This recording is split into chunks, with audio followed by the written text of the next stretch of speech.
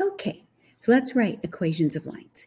So in order to write an equation of a line, there's two things that I need. I need a slope and a y-intercept. So when I look at this first graph, I see the y-intercept is at 0, 3. We always write the y-intercept as an ordered pair because it's a point. Now I'm going to find another point on this graph so that I can find the slope. Well, as I look along the graph, I notice right here, the graph of the line crosses the grid at a point. So let's do the change in y over the change in x. Now notice this graph is going down, so it's going to be a negative slope. So it goes down 1, 2, 3, 4, and then over 1, 2.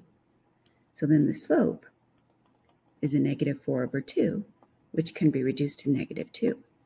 So my equation is y equals negative 2x plus 3.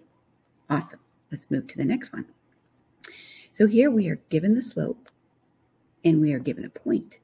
Ooh, so I know the slope, y equals negative 2/3 x plus b, but I do not know the y-intercept. How can I use this fact to help me? Well, we know that points are written as an x and a y, so wherever I see an x, I can replace it with a negative 3. So negative 2/3, instead of writing x, I'm going to write negative 3. Hoo-hoo! And then I can replace the y with the 4.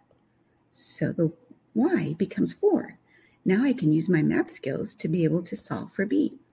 So 4 equals, and we know 3 divided by 3 makes a giant 1. So I have a negative 2 times a negative 1, which is a positive 2. And in order to isolate b to solve for b, I have a positive 2, so I'm going to subtract 2 from both sides. So now I get 2 equals b. Woo-hoo! I now have the y-intercept and the slope. So my equation would be y equals negative 2/3 x